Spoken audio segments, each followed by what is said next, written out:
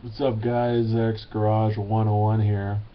Just got back from London, and it wasn't too much of a very good day.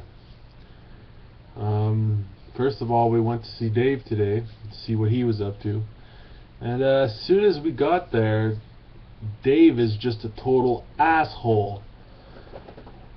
He started bringing up stuff from my past, which I'll get to in a minute. He was complaining that I don't do anything for myself, that I don't do anything. Well, who the hell does this Dave Rock think he is? You know?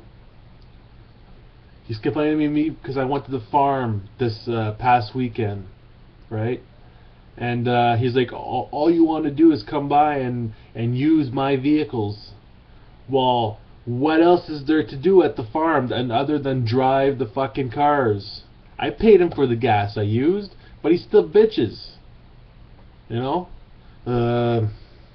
I got these tattoo done last week, and he's bitching about that, saying it was the stupidest thing. Well, it's my fucking choice. And by the way, these are from the movie Devil's Reject. He says, yeah, and back to Dave. He was saying this is the stupidest thing, and I have some loose screws or whatever. No, I think, Dave, you had the loose screws in your fucking head because of your fucking past. Yeah, I'm going out and I'm fucking saying it to you right now. I don't give a shit anymore. I'm done with the farm. I want nothing to do with it. So on that subject, I'm done talking about Dave. I'm just so aggravated.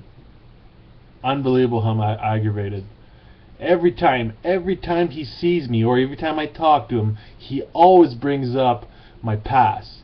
Yeah, a couple years ago, I may have been into some bad stuff. I partied and been into some stuff. I'm coming out and telling you guys right now. Alright? Me, I lived the party life. I needed stuff to keep me up all night. I was into some pretty bad stuff. But I've been clean now for over 8 months. Alright? Over 8 months I've been clean. Haven't touched anything. Other than James Reddy, of course, and some alcohol, which that's awesome. But yeah. But for somebody that's stopped doing it like cold turkey for 8 months, you don't go mentioning it every time that you're going to see him or if you're talking to him. Every fucking time he does this. And then going back about the stuff he says about Rickham, that's total bullshit. Alright? Total fucking bullshit. So, goes out to Dave Rock, fuck you, and fuck you, and fuck you.